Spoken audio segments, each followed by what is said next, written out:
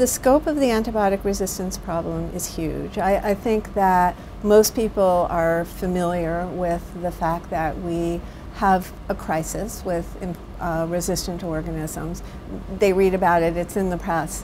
The real issue is that we are in a situation where our armamentarium, where the drugs that we really have to treat resistant infections have shrunk.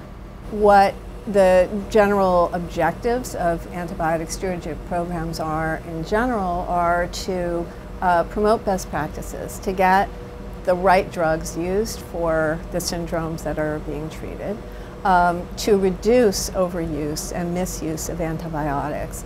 And the mechanisms that are used to do that are kind of what the stewardship is. So that involves education of providers, and actually for our stewardship, education has been a major part of what has been done. But it also involves restriction of antibiotics so that providers are not able to use certain so-called drugs of last resort, for example, without getting them from the stewardship team. One of our great successes, in my mind, is that we've changed the culture.